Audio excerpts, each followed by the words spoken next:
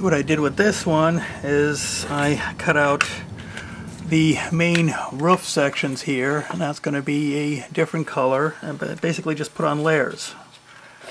First, the basic outline in a red, well, your typical reddish brown color of a barn, and then the roof lines. And then after that, I think I should be able to just detail some of this other stuff, paint the dome silver using just a paintbrush. I might cut this out and do this a different shade. That might be easier to do with the airbrush. Kind of create a different shade for that and stencil that in. So that's kind of the game plan. Let's see how my theories work. Alright, well, we've got the stencil cut out. Got adequate blast shielding around it to prevent collateral damage. Now let's go ahead and set phasers on Slaughter and go for it. So I found, came up with an idea of just using this little stick to hold us down so I don't get my hands all gummed up with the paint. So just kind of go around it and hold it like that, hold the stencil down. So let's go.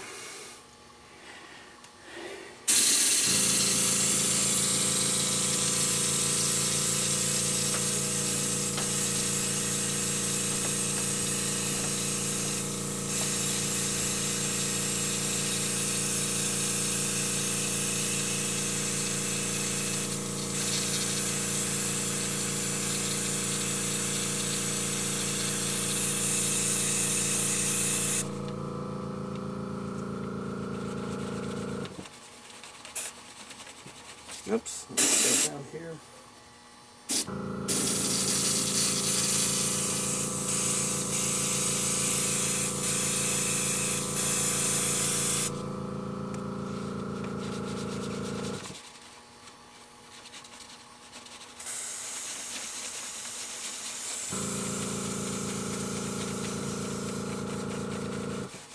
I may need to give this a second coat.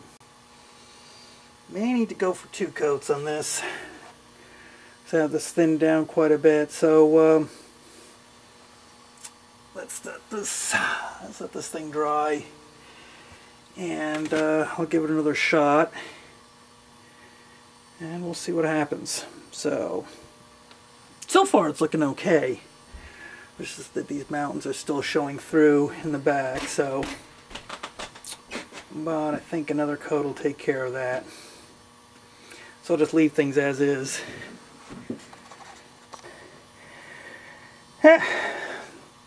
Barn came out kind of so-so. Had some problems with being able to hold a stencil down against the backdrop tight enough to keep spray from drifting underneath. So I'm thinking if I put double stick tape onto the back of my stencil, that might have held it down better. And I think there's some special stenciling paper you can buy for doing this, so I may need to check in that when I'm actually doing my backdrop. But this kind of gives you an idea what you can do. So I'm just going to go ahead and plow ahead and finish this out roughly. Alright, I've got this other stencil here. I'm just going to go ahead and stencil in the roof as best as I can. And just roughly finish this out. I got some dark brown paint for the roof, so paint this in.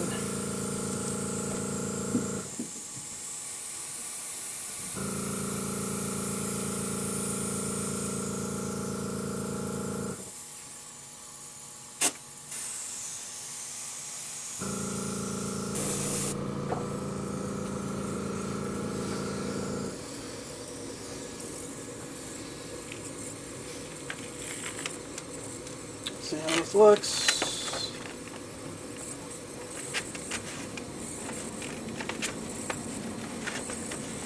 There, kind of get the idea. Got the roof painted in like that, and I'll probably use the brush to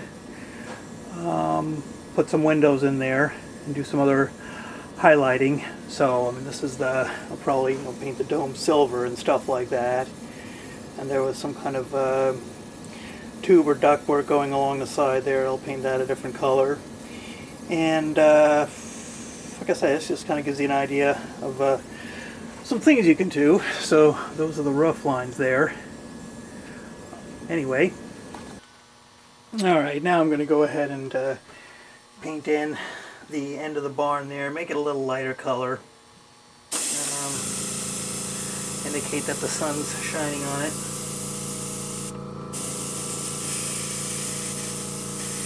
Yeah.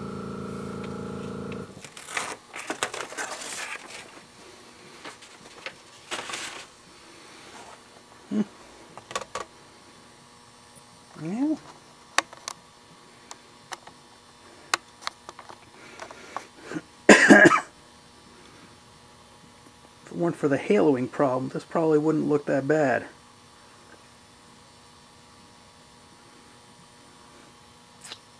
Get a little touch-ups there and things like that. Get the silver domes on there.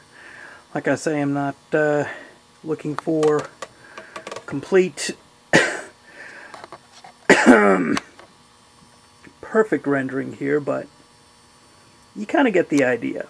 Let's pull this back and put this in context with the rest of what's going on here. And you can see it, it fits in nicely with the rest of the scenery. We've got the vantage point is you standing at ground level, looking across this field, and I can paint in a little short, some wheat in there.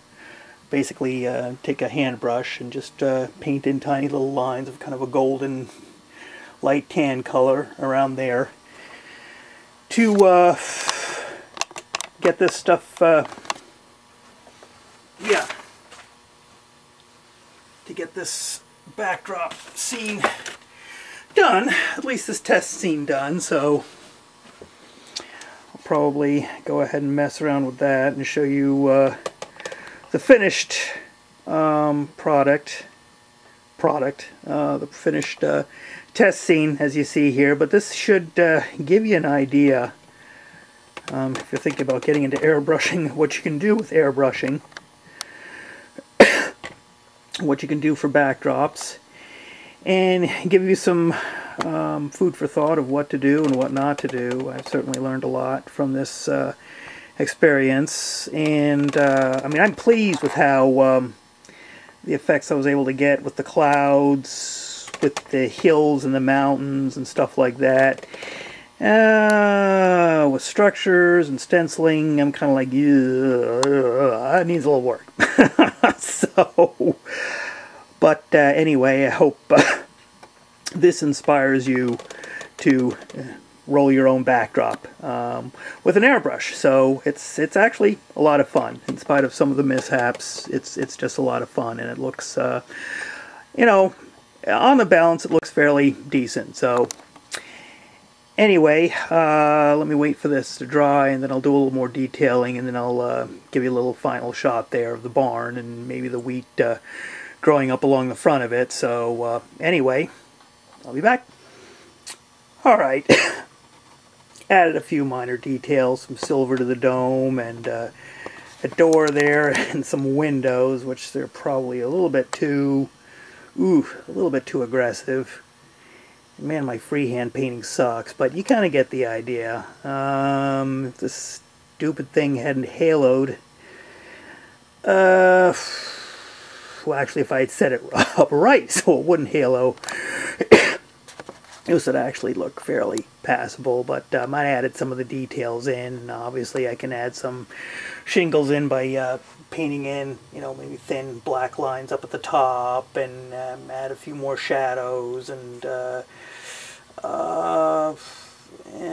some board lines going up and down there for the silos. Actually, I probably could have painted these a little different color, a different lighter shade than the roof, because those were shaded a little bit different on the pictures, but you kind of get the idea. So if you try this, do better than I did. But if you don't look too close, it looks okay. So if it doesn't quite turn out right, just tell everybody, you know, it looks best when you're about 4 or 5 feet away. And everybody will go, ooh. So that's it for this part of the series. Hope you've enjoyed it. Hope you've learned a few things. I've learned some. And I hope to see you do some spray painting, or at least hear about you doing more spray painting, or giving it a shot. So that's it. Next up, I'll be probably repainting the walls for my actual backdrop, because they've gotten all smudged and dirty and dinged up. Probably patch them up and repaint them, and then I'll actually put a backdrop on when I figure out how I'm gonna do a barn, and probably figure a better strategy for doing that to improve and get rid of the haloing problem there. But that's what I'll be doing next, and I won't be doing it in real time. I'll be doing it in fast forward. So this is yeah, that's where the backdrop's gonna go. So that is next on the agenda. So ta-ta for now.